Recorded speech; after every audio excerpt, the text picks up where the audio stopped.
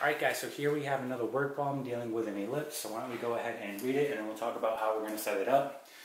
It says an ice rink in the form of an ellipse has an equation and it gives us the following equation, and this is measured in feet and is being renovated. The new rink will have double the width and double the length. And then they tell us find the new equation. So we have an ice skating rink, right? It's being renovated, it's going to have double the width and double the length. They give us the equation, right? And this is an equation of an ellipse. Now when we're dealing with an ellipse, okay, we need to determine, are we dealing with a horizontal or a vertical ellipse? Meaning, does it have a horizontal major axis or a vertical major axis, right? And we do that by looking at our equation, right? And in particular, we look at our values on the bottom here. So we look at our denominators, and which one is going to be the bigger of the two, right? Is 50 bigger than 20? Yes, it is, right? So that tells me, right, that this is going to be my a squared value, and this is going to be my b squared value. Remember, the bigger of the two values will always be your a squared value, right? So again, this will be my a squared and this will be my b squared. And since my a squared value is underneath my x, this tells me that I'm dealing with a horizontal ellipse, meaning it has a horizontal major axis. So if we were to draw this out, we have a horizontal ellipse. Here is my major axis, right, on the horizontal, and then I have a vertical minor axis. And we can go ahead and label these parts. We know that this is going to be, I'll do it in a different color. This will be B, this will be B, this will be A, and this will be A, right? And that's talking about your vertices and your co-vertices. So here are my vertices on the major axis, and here are my co-vertices on the minor axis. And what this A is telling you is the distance from the vertice to the center, right? The distance from the vertice to the center. Same thing on your co-vertices, right? The distance from the co-vertice to the center. The distance from the co-vertice to the center, right? So here's our equation, right? Let's go ahead and write out our equation for a horizontal ellipse. That's going to be the following. We'll have x squared all over a squared plus y squared all over b squared equal to 1, right? This is my equation for a horizontal ellipse, all right? So knowing that, I know that my a squared value here is going to be 50. So if I have a squared equal to 50, right, my b squared value is going to be 20. B squared is going to be 20, all right? So let's just determine what a is and what b is. And in order to do that, we're going to take the square root on both sides. So when I take the square root on both sides here, I get a is equal to the square root of 50, right? And we can break this guy apart. We can have the following. We'll have the square root of 25 times the square root of 2, right? This is going to be just 5 here, right? So we'll have 5 square roots of 2. So a is going to be equal to 5 square roots of 2, okay? So a is 5 square roots of 2, so again, this will be 5 square roots of 2, 5 square roots of 2. So I'm going to go ahead and just record that a is equal to 5 square roots of 2.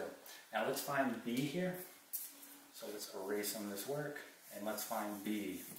So b, we're going to do the same thing. We're going to take the square root on both sides, so we get b is equal to the square root of 20. Okay? And again, we can break this apart. We can say the square root of 4 times the square root of 5. This will just be the square root of 2, so b is equal to 2 square root of 5. Okay? So again, let's go ahead and record that. b is equal to 2 square root of 5. Alright? Okay. So we can go ahead and erase this work here. And let's talk about it. So we know that this will be my width, right? This whole thing, and this will be my length. Okay? So we know that the width here is going to be 2 times a, right? So I'm going to have to do a plus a, or 2 times a. So in that case, if I do 2 times a, right, what is that going to be? Well, it's just going to be 2 times 5 square roots of 2, right, which is going to be 10 square roots of 2. So the width of this original rink is going to be 10 square roots of 2. Okay, keep that in mind. We're going to do the same thing for b. Okay, so here's b. We want to find the length, so it's going to be b plus b, or 2 times b. So I do 2b, right, I'll get 2 times, right, and I have 2 square roots of 5, right? 2 square roots of 5. And this will be the following. I'll get 4 square roots of 5. Okay? So from this, right, knowing this, we can now find the new dimensions of this new rink, because what does it say? It says the new rink will have double the width and double the length. So here is my width, here is my length. We're going to double both of those, or simply just multiply by 2. So my new, width here, I can say 2a of my new is going to be 2 times 10 square root of 2, or just 20 square root of 2, right? That's going to be my new width. Okay, my new length, same thing. I'm just going to do 2 times my length, which is just going to be 8 square root of 5. So 2b, right, is going to be 8 square root of 5. Okay, we're almost done here. We can just go ahead and put this final information into our equation. Okay, so we have the new width and we have the new length. It's right here. Okay, now we have to put it into an equation. So let's go ahead and erase this. And again, using the equation of a horizontal ellipse, we're just going to go ahead and plug this information in. Before we do that, let's solve for a here so we have the actual a value. When I do that, right, I'm going to divide both sides by 2 here. Okay, so if I have 2a equal to 20 square root of 2, I'm going to divide by 2, divide by 2, and a here will be 10 square root of 2. Okay, I'm going to do the same thing for this one right here. I'm going to solve for b, so divide both sides by 2. You know that 8 square roots of 5 divided by 2, okay, will simply just be 4 square roots of 5. So again, you're doing 2b equal to 8 square roots of 5, divide by 2, divide by 2, right? 8 divided by 2 is going to be 4, so you have 4 square roots of 5 for b. So b is equal to 4 square roots of 5.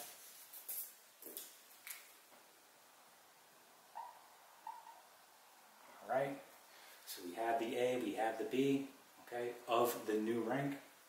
Alright, let's go ahead and just plug it in now. So we'll have the following. We're going to have here x squared all over. Now look what happens here. So a is going to be 10 square root of 2 squared plus y squared all over. B, same thing. We'll have 4 square root of 5 squared equal to 1. Okay? Now let's talk about how we can go ahead and finish this off. So notice here we have this exponent. Look what happens, right? We're going to go ahead and distribute inside. So we'll have 10 squared, and then we'll have the square root of 2 squared, right? So our final answer will be the following. X squared over, right? 10 squared is 100. And the square root of 2 squared is simply just going to be 2, right? So we have 100 times 2, which is going to be 200. Plus y squared all over, same thing. We have 4 squared here, which is going to be 16.